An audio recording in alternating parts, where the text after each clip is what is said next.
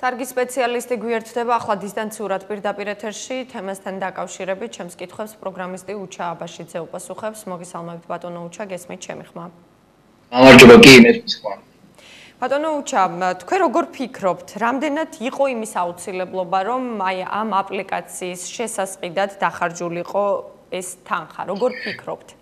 ანუ აქ ორი მხარე აქვს მაგის შეფასებას. ერთი ნაწილი არის რომ ჯდება თუ არა, ღირს თუ არა ასეთი აპლიკაცია ამდენი თანხა და მეორე აუცილებელი რომელსაც მე ვერაფერს ვიტყვი. ეს სამედიცინო ექსპერტების საქმეა, მაგრამ ზოგადად აპლიკაციის კოდი ღიაა და მაშინ ჩახედვა შეიძლება ყველასთვის და არაფერი რთული აპლიკაცია არ არის და რა თქმა უნდა 400.000 არ ღირს ამ აპლიკაციის დაწერა არც ერთ შემთხვევაში და ამ ხრიდან არის უფრო დამაფიქრებელი, ანუ ზოგადად ესეთი საკითხები ტენდერით წყდება ხოლმე, სამთავრობო დაკვეთები და ვინაიდან სავარაუდოდ, ვინაიდან საგანგებო მდგომარეობა იყო ტენდერის გარეშე მოხდა ამის შეძენა, რამდენადაც თვითონ ჯანდაცვის სამინისტრომ გააკეთა კომენტარი, შეძენა მოხდა მსოფლიო ბანკის ფულით და ამიტომ გადამხდელების ფული არ დაგვიხარჯავსო და შეიძლება ასე გამართლდეს, მაგრამ ნებისმიერ შემთხვევაში აპლიკაცია ძალიან მარტივი არის, ანუ რამდენადაც მარტივი შეიძლება ლოკაციას მოითხოვს უბრალოდ და Bluetooth და ამითი ადგენს სიახლოვეს და ნამდვილად ამ ბაზარზე არ ღირს ეგეთი აპლიკაციები მაგ ფასის მეათედიც არ არის. აპლიკაციის გამოყენებით გამოვლინდა ინფიცირების 10 შემთხვევა საქართველოში. ანუ 10 ადამიანი. თქვენ როგორ ფიქრობთ, რას გვეუბნება ეს ციფრი? რამდენად ეფექტური დარჩა ეს აპლიკაცია? ჩემი აზრი არის ამ თემაზე ის, რომ თუ ანუ ზოგადად თეორიაში რო არ წარმოვიდგინოთ ამ აპლიკაციის მინუსები, რომელიც არის ის, რომ ბატარეას ჭამს ძალიან და ამის გამო რეალურად ცხოვრებაში გამოუყენებადია, იმიტომ რომ ბატარეიკას ძალიან სვამს მუდმივად ჩართული ლოკაცია და Bluetooth-ი.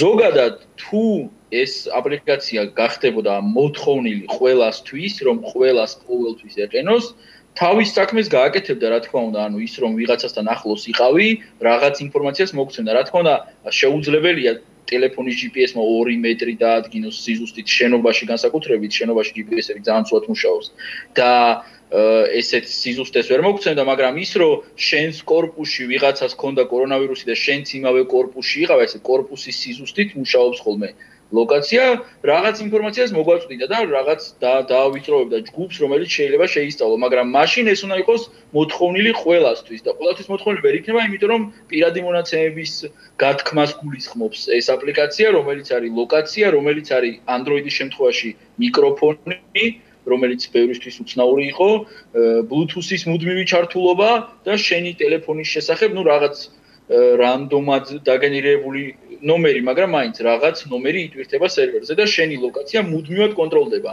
და პრინციპში თავრობამ გააკეთა განცხადება, რომ ისინი არ აკონტროლებენ ჩვენ ლოკაციას მარტო შეხების წერტილებს, ანუ როდესაც შეხუდი ვინმეს, იმას აღრიცხავენ, მაგრამ არაფერი უშლით ხელს ზოგადად, ანუ ნდობის მხრივ ლოკაციის გასხვისების ნდობა ყოველთვის რთული. ამიტომ კანონით ვერ მოითხოვენ, რომ ყველამ ჩართოს და თუ არ მოითხოვენ, მაშინ ეს აპლიკაცია არასოდეს არ იქნება ისეთი ეფექტური, როგორც ჩაფიქრებული.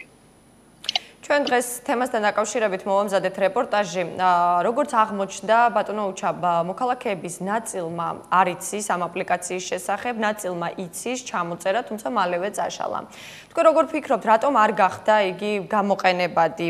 რისი ბრალია ეს? იმის ხომ არა, რომ ვთქვათ, ინფორმაცია არ მიაწოდა ხელისუფლებამ სათანადოდ მოქალაქეებს. გაკეთდა ერთი ბრიფინგი, ვისაუბრეს აპლიკაციის შესახებ და ამით მორჩა ყველაფერი. ხომ არ უკავშირებთ ამას, რომ აპლიკაცია არ გახდა მასიურად გამოყენებადი? დღეს აი დეველოპერების სფეროში მქონდა მაგაზე ლაპარაკი, რომ ის 400.000 ლარი თუ მარკეტინგში იყო გაწერილი, შესაძლოა გამართლებული ყოფილიყო და თუ ტექნოლოგიურად შექმნაში, რა თქმა უნდა, გაუმართლებელი და მარკეტინგი არ ჩატარდა სათანადო, ანუ ხალხმა არ იცის ამ აპლიკაციის შესახებ, არ იყო ინფორმაცია იმაზე, რა საკეთებს და რა ნაწილებში გაწვდის ინფორმაციას, რისგან გიცავს, ასე ვთქვათ, მაგრამ მეორეა რომ ანუ რა ვინც გადმოწერა, ვისაც ვესაუბრე, ყველამ ერთდროულად აღნიშნა, რომ ანუ მე გავზომეთ ჩვენ თუნდაც ბატარეის მოხმარებას ზრდის 2-ჯერ ან 3-ჯერ და გადახურებას იწვევს პროცესს. რაც ანუ ეს ჩვეულებრივი ცნობილი პრობლემაა ტექნოლოგიური თანამედროვე smartphone-ების, რომ მუდმივად ჩართული ლოკაციით და მუდმივად background-ში გაშვებული აპლიკაციით ხურდება პროცესორი და ბატარეას მოითხოვს და მალე ჯდება. და ამიტომ ყველამ წაშალა, ანუ ჩანაფიქრი ამ აპლიკაციის თავიდანვე კარგი არის, გასაგები არისთვის არის და ცუდი არ არის,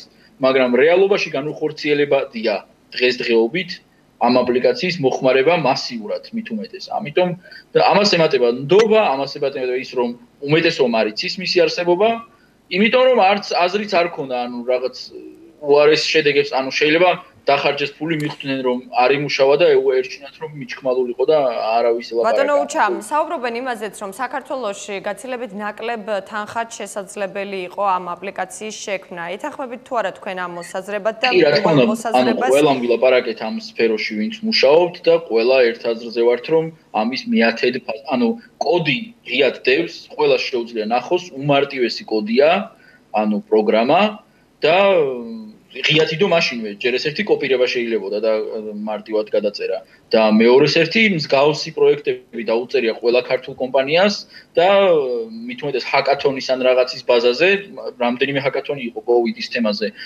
საქართველოში და მით უმეტეს ამის ირგვლივ შეიძლებოდა ჰაკათონი და 2 დღეში უფასოდაც შეიძლებოდა დაწერილიყო, ყველა მონტომებული იყო და ყველა პროფესიონალი შეიკრიბებოდა. ანუ არაფერი, ანუ ნიძლავზე 2 დღეში დაწერს ნებისმიერი ქართული კომპანია, მე არ მინდა ვთქვა ჩემი, ნებისმიერი პირველი 30 ქართული კომპანია დაწერს ნიძლავზე 2 დღეში ამ აპლიკაციას, არაფერი რთული მასში არ არის, რო არ ვთქვათ რომ არც ძვირი არ არის და მით უმეტეს თუ ეს იქნებოდა ჩართულობის ნაწილი და თუ ეს იქნებოდა ერთიანობისთვის მოძრაობა, ბევრად კარგად, მაგრამ თვითონ მთავრობა აცხადებს რომ სოფლიო ბანკმა დააფინანსა ამის გადახდა და სავარაუდოდ იმადგან პირდაპირ დირექტივა იყო რომ ეს აპლიკაცია უნდა იყო, ანუ მე კი ნაწყენი ვარ, გაბრაზებული ვარ მთავრობაზე რომ ფული დაიხარჯა და არაეფექტურად იქნა გამოყენებული, მაგრამ როცა ვფიქრობ იმაზე როგორ მოხდა ეს, სავარაუდოდ სოფლიო ბანკმა დააფინანსა პირდაპირ დირექტივით ვისგან უნდა ეყიდათ ეს აპლიკაცია და ჩვენთან ამ ფულის დახარჯვაზე ლაპარაკი არ იყო. რაღაც ესეთი მოხდებოდა,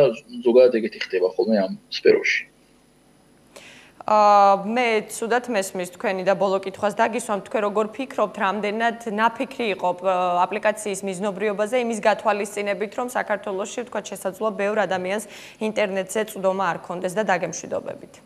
ალბათ არ იყო ნაფიქრი, ალბათ ეს იყო ისეთივე აყოლა დასავლურ რაღაც სტანდარტებს და მსოფლიოში აი ვიღაცამ გამოიყენა სადღაც იაპონიაში გაუშვეს და ბევრი ინფორმაცია ვრცელდებოდა კოვიდის დროს, რომელიც ბევრად გადამლაშებული და გადამეტებული იყო, ვიდრე რეალობაში განხორციელდა და სავარაუდოდ ესეთი აყოლა იყო დასავლურ რაღაც მოძრაობას, რომ აი ისინი აპლიკაციას იყენებენ, სადღაც ეს რაღაც ქალაქში ამან იმუშავა და ჩვენც უნდა ვქნათ და მადლობა ბატონო უჩამ, მადლობა რომ მიიღეთ გადაცემაში მონაწილეობა, მე უნდა დაგემშვიდობოთ.